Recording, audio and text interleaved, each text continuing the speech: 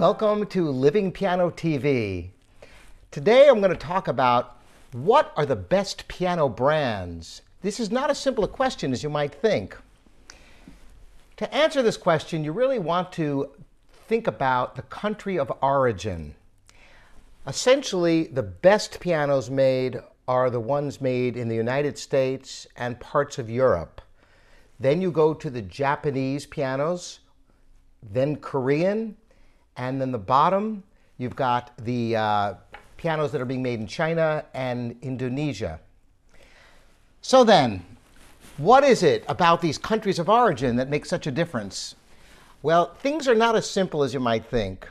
So in the next few minutes, I'm going to give you everything you need to know so that you can figure out what you are looking at.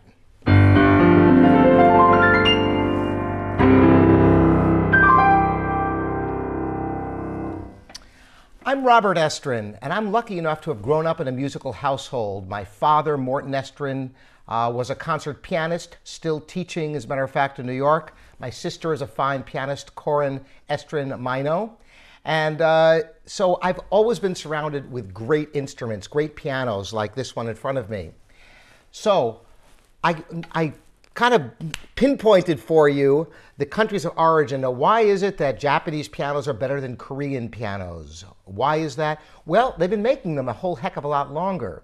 And this is really why the American and German pianos are the preeminent instruments, because pianos have been made in the United States and in Germany since the invention of the piano, essentially.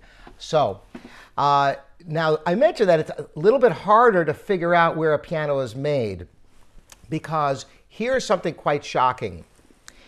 The fact of the matter is that no matter how American the name on a piano may look, if it doesn't say Steinway or Mason and Hamlin or Charles Walter, the piano undoubtedly was not made in the United States. How can this be when you see so many different piano brands? Well, these are called stencil brands, and most of the pianos you see in piano stores are these stencils of either out-of-business piano companies like Hallett Davis, Kohler & Campbell, Knabe, the list goes on, or names that are just made up like Boston, Essex, and others. So, cutting through the clutter is tough. Now, what are the very best pianos? Well, Charles Walter is a kind of a relative newcomer, only builds about 60 pianos a year.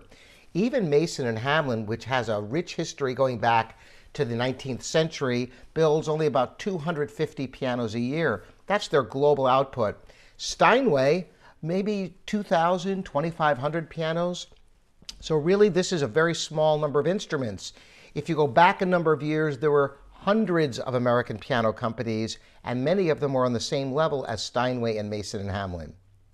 Now, moving over to Europe, the best European pianos are Bösendorfer, made in Austria, Bechstein, Blüthner, Fazioli, made in Italy, and there's a couple of other companies that don't make very many pianos, nor do they necessarily make a full line of pianos, but there are also excellent instruments in very limited numbers coming out of Ebach, Sauter, and then lesser quality manufacturers are also in Europe, particularly in Eastern Europe. Petrov, which is also Weinbach, they go by both names. Very good pianos, but not on the level of a Bechstein or a Bösendorfer or of a piano like that. Estonia, very interesting Eastern European piano. The Eastern European pianos are noteworthy because they're cheaper. Labor costs are lower. They might not have the same level of refinement of the German pianos and Bösendorfer, but they represent good value. Now, moving to Japan, Japanese pianos. There really are only two companies, and that is Yamaha and Kawai. They are respectively the first largest and second largest piano manufacturers in the world. And to make matters a little bit more complicated, they have factories not only in Japan, but also in Indonesia and China.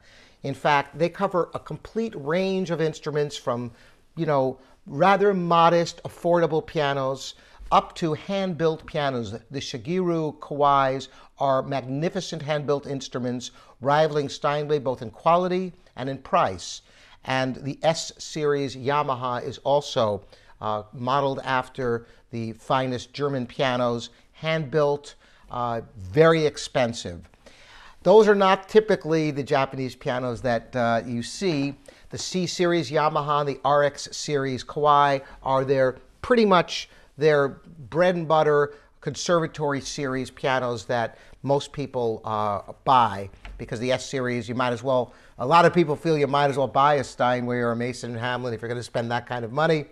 However, they are great pianos, so don't dismiss them if you're in that kind of price range. Then we move to Korea. There are only two companies in Korea, Samik and Youngchang. Youngchang suffered a bankruptcy recently. They are trying to get back on their feet. They are well funded. I believe there's association with Samsung, so they've got some money. The Youngchang pianos also go by the Weber name, a venerable American company that went out of business years ago, and they put that on pianos coming out of both Korea and China. Youngchang, yes, has factories in China, and the Remington brand is a Indonesian lower line that Samik has. Samik also has pianos under the Kohler and Campbell brand, and Kanabe brand, and Sommer, and Promberger, and there's probably half a dozen more that I haven't mentioned. You know, it was a time that the Korean pianos were pretty awful, and then they got better and better. And the same thing has happened now with, finally, the Chinese and Indonesian pianos. Not that long ago, they were horrendous pianos, and now the quality is actually pretty good. For the money, it's kind of amazing that these instruments can be produced. They look beautiful, and if it's primarily furniture you're after, and you just want a few years of you know, reasonably good service, a Chinese or Indonesian piano is not a bad choice. You can get brand new baby grands for well under $10,000. It is pretty remarkable. Of course, there's particle board construction, plastic action parts. Obviously, it's not the same instrument as a Yamaha, much less a Steinway. Speaking of Yamaha, Yamaha and Kawai are perhaps the most refined manufacturing, so that piano to piano, they're almost clones, particularly Yamaha. You can have three Yamahas of the same model, and they are almost identical to one another. You can't say that about the hand-built pianos. Every one is dramatically different in tone because being handmade, they're not trying to make clones. They're trying to make each instrument express its voice to the best of its ability. So you'll find if you play three Steinway M's right next to each other in the showroom, they're all going to be very different. Plus, Steinways and Mason and Hamlins don't come into the stores ready to sell. Unlike a Yamaha, right out of the box is darn close to as good as that piano is going to get. A Steinway new out of the box isn't even close, and typically it takes years of high-level refinement to get the maximum performance out of a Steinway or other hand-built piano. I hope this has been helpful to you. It's been a real pleasure talking about my passion, piano.